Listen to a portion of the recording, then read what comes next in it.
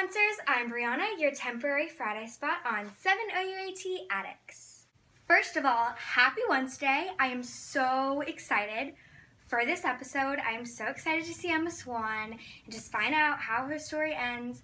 And I'm just been waiting for this for so long, and I think this is going to be an amazing episode. Today's theme is thoughts on Season 7, Episode 1, and predictions for the rest of Season 7. I personally thought the first episode of Season 7 was incredible. I loved all the new characters. I loved seeing all the old characters return. It was just really, really good. It was a lot different than I thought it was going to be.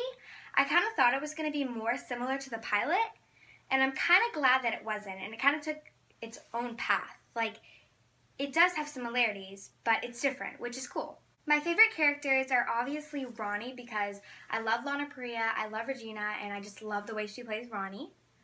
Rogers, because I love Helena Donahue, and I love this new police officer he's playing. I don't know if it's just me, but he got even hotter. Like, is that possible? But he did. And then I'm really, really loving Lucy. Like, I can just really connect to her, and she's so adorable, and she just really brings the character to life. She's a lot sassier than I thought she was going to be, and I really like it. I also really like Cinderella's character. I mean, I knew she wasn't going to be a damsel in distress, but I didn't think she would be like this rough and tough and just like punching Henry and trying to kill the prince. Like, she is hardcore, and I love her. I love her also in Hyperion Heights as Jacinda. She really fights for her daughter and for her life, and she just is working really hard. The small part we did see of Tiana, I loved it. Like, we saw so little, but I'm in love with her already. Like, when we saw her in Hyperion Heights, I don't know, just the way, I love her. I really liked her outfit too. And then it was really funny to see a sneak peek of her at the ball where she was like, oh, frog legs? No. And I thought that was really funny, just having that comparison in there. I really like how Adelaide Kane plays Gisela. I think she really, like, slays it. Work it, girl. I love her in Hyperion Heights. I mean, obviously she's evil and stuff, but she's not that bad.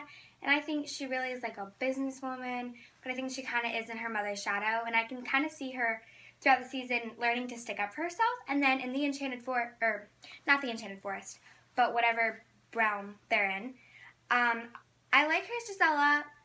I can obviously see that she's kind of like, she's definitely not good, but she disagrees with her mother, and she's like, are we really going to go that far? So I can kind of see her, and I think throughout the season she might have some development and kind of turn goodish. I mean, Lady Tremaine kills the game. I obviously don't like her like character, what she's doing to Jacinda and Lucy and stuff. I don't really like that, but I think she really like is an amazing character. I think Gabrielle Anwar plays her so good, and she's just so wicked and evil, and I really like her. I think the older Henry is really, really good. I think he kind of brings it to life. I can really tell how he's trying to find his own story in Hyperion Heights. He's a lot different because obviously he's cursed. Weaver is cray-cray. Like, I did not see that coming. I mean, like, I don't know why I didn't see it coming, but I didn't know he was going to be like this, like, evil or whatever he is. But I'm excited to see what happens next with him because he's just mysterious. And then there's Shady Alice, as Mckenna would say. I dig her. Like, she is shady. Like, when she's jumping off those street buildings and just staring at them, and then she wants to see Weaver, and she's working with Weaver or something. And I also really like her back where she, like, drugged Henry and brought him in, and she's like, I know your grandfather, and all this junk, and I'm like, yes, girl, slay. So, like, I'm really trying to figure out if she's, like, an evil character or she's just shady. I'm really excited to see more of her throughout the season because she's really mysterious. And then back to Ronnie, like, her character as a whole, I think she's a really strong woman, and I really like her personality. She's just fun-loving. Like, her bar is kind of like the new Granny's. And I really like in the end where she decides not to give up her bar, and she's like, you know what, I'm going to take a stand. And I think she, throughout the season, is going to take a stand against Victoria, and I think she's really going to be the person that stands up for everyone. And then I'm going to talk about the little things that I noticed. Like, for instance, on Henry's keychain, there is the Emma Swan necklace. And when I saw that, I started freaking out.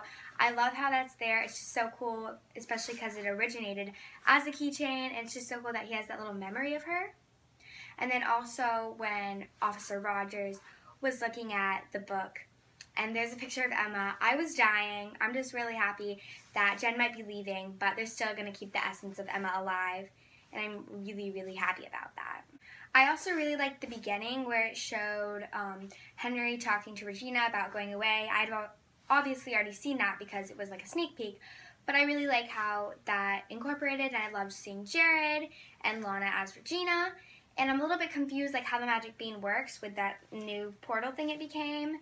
I think it's cool that Henry's on a motorcycle, but I really liked Regina and her being like afraid that Henry was going away, but still wanting him to find his own story. And I loved Henry and Cinderella's reactions. I'm starting to ship it. And I'm really wondering how, when the season progresses, what, like, in season 1, Emma knew she was Henry's mom. Like, yeah, she was in denial, but she knew she gave up a child for adoption. But Henry's cursed, so he doesn't think he's Lucy's father. And he doesn't even remember Cinderella or anything like that, so I'm a bit, like, confused. Like, I'm not sure how that's going to continue and if he's going to be sort of a father figure to Lucy without even knowing he's her father. I'm also confused about, like, what this old family he had that died in a fire, like, what that was. But I think it's really cool that he's still the author and that he wrote Lucy's new storybook and that he knows all the characters. Like when he was like, I didn't fly with Peter Pan and Jiminy Cricket is not my shrink and Snow White's not my grandma. I thought that was really cool because he knows the characters. He just doesn't know that they're like part of his story. And he kind of thinks he made them up, which is kind of funny. And then I also thought it was really funny when he walked into Ronnie's and he was like, imagine if I told you I was your son. And she's like, yeah, that would be a kicker. And I'm like, you are a son. So I don't have that many predictions for the rest of season 7 because I'm usually always wrong. I've already said a couple. For this next episode, A Pirate's Life, I'm 100% positive Emma Swan is pregnant. 100%. Like, there's so much evidence. The picture with their hand on her stomach, her saying that Killian wanted her to rest, like, why else in the world would he want her to rest? And she's not sick. She's, like, got the biggest smile on her face. And then she wants to tell Henry something, but she wanted to tell him herself. And then also, at the beginning of the other sneak peek, she said, what if I don't get a second chance? And her second chance is, like, getting to raise another child. So I'm 100% positive. I'm not really sure what's going to happen since she's leaving, but I'm pretty positive that there is going to be a child or a baby. I don't even know if it's ever going to be born, but I think she's going to be pregnant. This episode, and I think that's going to be good. I'm pretty sure since it's kind of a closure for her that Rumbell is kind of going to be at good terms because you never really know what to expect with them. But I think that's going to be great. I know Beck's coming back is going to be amazing. I'm really excited to know more about Tiana because I really love her character and I know very little about her. I'm excited to see Rapunzel. So many people I'm excited to see. I know there's a couple cast members from previously coming back, and I'm really excited for all of that. But I think this episode of Emma Swan is going to be incredible. I really hope she has a great ending.